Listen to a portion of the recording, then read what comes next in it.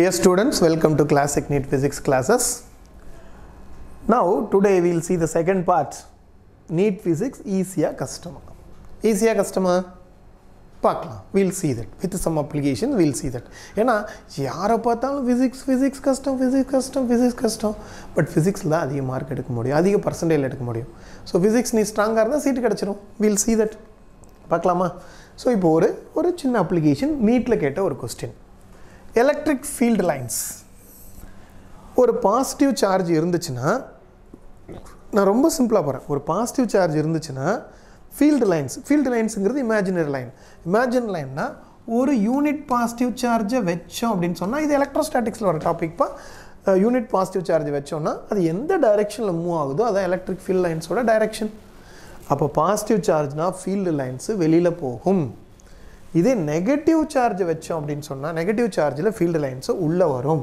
அப்போ ஒரு field lines வெளியில போகுதுன்னா என்ன அர்த்தம் அப்படினா இங்க இந்த இடத்துல பாசிட்டிவ் சார்ஜ் இருக்குதுன்னு அர்த்தம். உள்ள வருது அப்படினா என்ன அர்த்தம்னா இங்க நெகட்டிவ் சார்ஜ்னு இருக்குது. அது ரொம்ப சிம்பிள். அப்போ நல்லா பாத்துக்கோங்க. அப்போ ஃபீல்டோட டைரக்ஷன்ல நல்லா பாத்துக்கோங்க. இப்போ ஃபீல்ட் லைன்ஸ் இப்படி இருக்கு. ஸோ இந்த மாதிரி ஈக்குவல் ஸ்பேசிங் இருந்தால் அது வந்து நம்ம என்ன சொல்லுவோம், யூனிஃபார்ம் ஃபீல்டுன்னு சொல்கிறோம். அன்ஈக்குவல் ஸ்பேஸ் இருந்ததுன்னா நான் யூனிஃபார்ம் ஃபீல்டுன்னு சொல்கிறோம். எப்படி பார்த்தாலும் field lines originating from positive and then ending with negative. சரியா? இப்போ நல்லா சொல்லுங்கள். இப்போ இந்த ஃபீல்டில் கொண்டு போய் ஒரு பாசிட்டிவ் சார்ஜ் வச்சோம்னா என்ன ஆகும்? இங்கே பாசிட்டிவ் சார்ஜ் இருக்கிற மாதிரி தான் அர்த்தம். பாசிட்டிவ் சார்ஜ் இதை என்ன பண்ணும்? ரிப்பல் பண்ணும். இந்த நெகட்டிவ் சார்ஜ் என்ன பண்ணும்? இதை அட்ராக்ட் பண்ணோம்.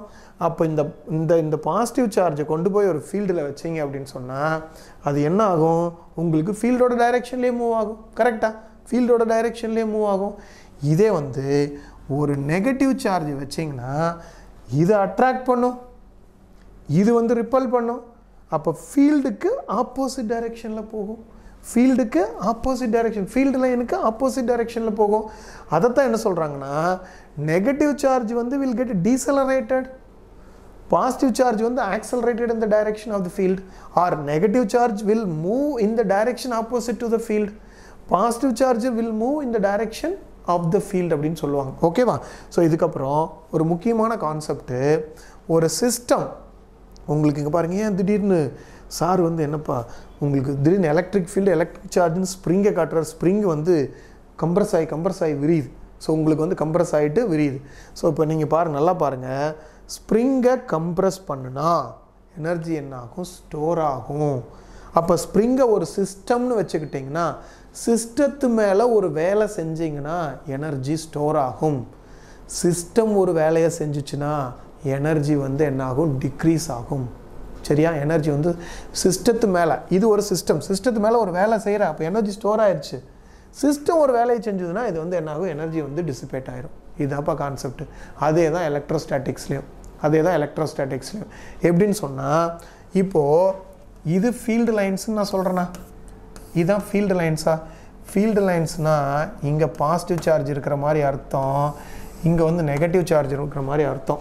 ஓகேவா? இப்போது ஒரு பாசிட்டிவ் சார்ஜை இங்கே வச்சிங்க அப்படின்னு சொன்னால் நல்லா புரிஞ்சுக்கணும். ஒரு பாசிட்டிவ் சார்ஜை இங்கே வச்சிங்கன்னு சொன்னால் அது ஆட்டோமேட்டிக்காக ஃபீல்டு லைன்ஸோட டைரெக்ஷனில் மூவ் ஆக ஆரம்பிச்சிடும். ஆனால் நான் வந்து ஒரு எக்ஸ்டர்னல் ஃபோர்ஸை யூஸ் பண்ணி இதை வந்து ஆப்போசிட் டைரெக்ஷனில் இப்படி மூவ் பண்ணினேன் அப்படின்னா நான் வேலை செய்யணும். எது மேலே வேலை செய்யணும்? இந்த சிஸ்டத்து மேலே வேலை செய்யணும். அப்போ எனர்ஜி வந்து ஸ்டோர் ஆகும். அப்போ எனர்ஜி வந்து என்ன ஆகும்? ஸ்டோர் ஆகும். நல்லா புரிஞ்சுக்கணும். இதே நீ வந்து இதை அப்படியே விட்டுட்ட, இது என்ன ஆகும்னா இப்போ இந்த இடத்துல கொண்டாந்து விட்டாச்சு, இந்த இடத்துல பாசிட்டிவ் சார்ஜை கொண்டு வரும்போது அப்போ என்னென்னா பொட்டன்ஷியல் எனர்ஜி ஸ்டோர் ஆகிருக்கும். இந்த ஸ்ப்ரிங்கில் ஸ்டோர் ஆகிற மாதிரி இங்கே பொட்டன்ஷியல் எனர்ஜி என்ன ஆகிருக்கும்? ஸ்டோர் ஆகிருக்கும். இப்போது நான் இதை அப்படியே விட்டுட்டேன் அப்படின்னு சொன்னால் இஃப் இட் இஸ் மூவிங் என்ன இந்த டைரெக்ஷன் ஆஃப் த ஃபீல்டு, அப்போ இந்த டைரெக்ஷன் ஆஃப் த ஃபீல்டில் அது பாட்டுக்கு போகுதுன்னு வச்சுக்கோ. அப்போ சிஸ்டம் வந்து வேலை செய்யுது. இது அதாவது ஒரு பாடி மூவ் ஆகணும்னா யாராவது ஒருத்தர் வேலை செய்யணும். சிஸ்டத்து மேலே வேலை செஞ்சாகணும், இல்லைன்னா சிஸ்டம் வேலை செஞ்சாகணும். கரெக்டாக? அப்போ இது சிஸ்டத்து மேலே ஒருத்தர் வேலை செய்கிறாரு அப்படின்னா எனர்ஜி ஸ்டோர் ஆகுது. இப்போ சிஸ்டமே வேலை செய்யுதுன்னா என்ன ஆகும்? எனர்ஜி வந்து குறையும். அப்போது ஒரு பாசிட்டிவ் சார்ஜ் வந்து ஃபீல்டோட டைரெக்ஷனில் மூவ் ஆச்சுன்னா எனர்ஜி குறையும், ஃபீல்டு டைரெக்ஷனுக்கு ஆப்போசிட்டில் வந்துச்சுன்னா எனர்ஜி இன்க்ரீஸ் ஆகும். இப்போ இதை வச்சு நம்ம we are going to see that. So அதே மாதிரியே இந்த இடத்துல பாருங்கள், இது ஒரு என்னது யூனிட் பாசிட்டிவ் சார்ஜ்னால இருக்கிற ஃபீல்டு. அப்போ பாருங்கள், இந்த ஃபீல்டு வந்து யூனிஃபார்மாக நான் யூனிஃபார்மாக, இந்த இடத்துல இருக்கிற கேப்புக்கும் இந்த இடத்துல இருக்கிற கேப்புக்கும் வித்தியாசம் வருது. ஓகேவா? அப்போ this is not a uniform field, நான் யூனிஃபார்ம் ஃபீல்டு. இந்த இடத்துல ஃபீல்டு ஸ்ட்ரென்த் அதிகமாக இருக்கும், இங்கே ஃபீல்டு ஸ்ட்ரென்த் வந்து என்னவாக இருக்கும், கம்மியாக இருக்கும் போக போக. இப்போது NEET 2021 இது இந்த கான்செப்ட்ஸ் வச்சு ஒரு கொஸ்டின் கேட்டிருந்தாங்க. பார்க்கலாமா? ரொம்ப சிம்பிளான கொஸ்டின் தான். A dipole is placed, a dipole is, நல்லா பார்த்துக்கோங்க, a dipole is placed in உங்களுக்கு a dipole is placed in an electric field as shown in figure. இங்கே ஃபிகர் கொடுத்துருக்குறாங்க. ஒரு டைப்போல், இது வந்து பாசிட்டிவ் சார்ஜ் இங்கேயும் நெகட்டிவ் சார்ஜ் இங்கே இருக்கிற மாதிரி கொடுத்துருக்குறாங்க. ஆக்சுவலாக டைப்போல்னால் என்ன, ஒரு நெகட்டிவ் சார்ஜும் ஒரு பாசிட்டிவ் சார்ஜும் ஒரு மினிமல் டிஸ்டன்ஸில் வச்சுருந்தா அதை தான் டைப்போல் அப்படின்னு சொல்கிறோம். அப்போது ஃபீல்டை கொடுத்துட்டாங்கப்பா. இந்த ஃபீல்டு வந்து கொடுத்துருக்குற ஃபீல்டை பார்த்தோன்னே நம்ம சொல்லணும், இது யூனிஃபார்ம் எலக்ட்ரிக் ஃபீல்டா நான் யூனிஃபார்ம் எலக்ட்ரிக் ஃபீல்டா.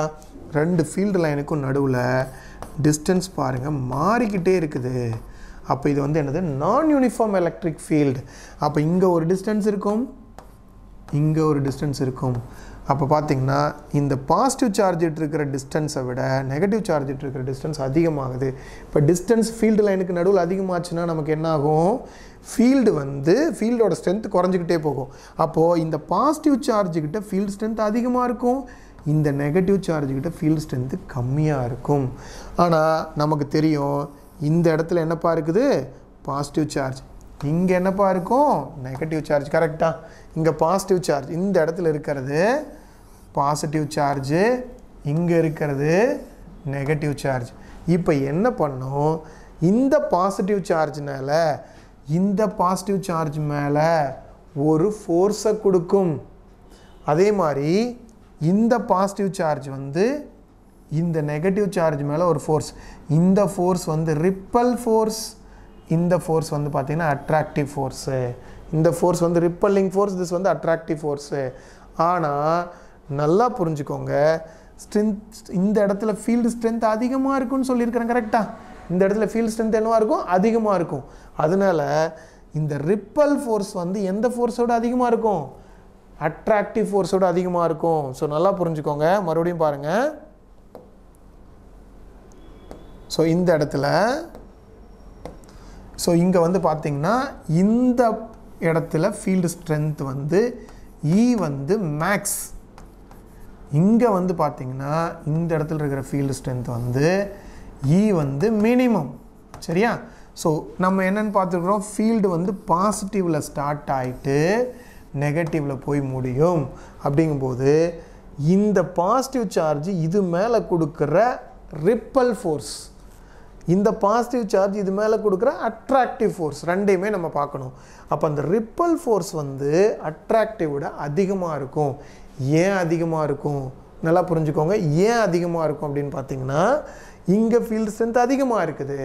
அப்போ ரிப்பல்லிங் ஃபோர்ஸ் அதிகமாக இருந்துச்சுன்னா என்னாகும், இந்த பாசிட்டிவ் ஃபோர்ஸ், இது ரிப்பல் ஃபோர்ஸ் அதிகமாக இருக்கனால இது பிடிச்சி இதை தள்ள ஆரம்பிச்சிடும்.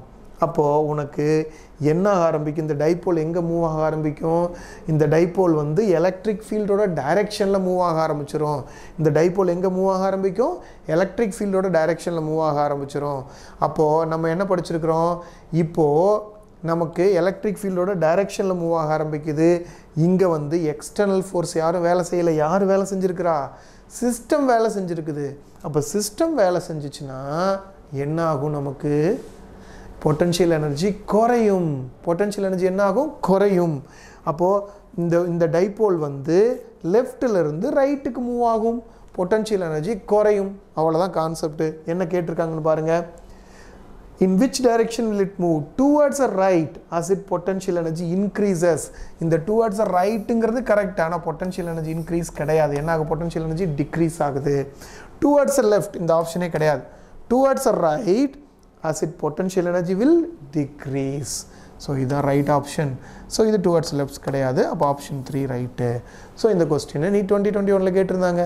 ஒரு very very simple question. we can do that. ஓகேவா? இப்போ நீட் ஃபிசிக்ஸ் வந்து என்னது, புரிஞ்சு படித்தா ஈஸி, புரியாமல் படித்தா கஷ்டம். புரிஞ்சு படித்தா NEET physics is very very easiest. அது இல்லாமல் நீட் ஃபிசிக்ஸ் நல்லா படிக்கும்போது உனக்கு ஒரு பெரிய அட்வான்டேஜ் கிடைக்கும். சரியா? ஸோ இப்போ நம்ம நீட் ஃபிசிக்ஸ் ஈஸியாக கஷ்டமாக பார்ட் 3ல மறுபடியும் மீட் பண்ணுவோம். Thank you. 1/1 first floor, PS Square, SKS Hospital Road, opposite to Ponnasamy Counter, Kalyana Mandapam, Salem. Contact 78670 14165.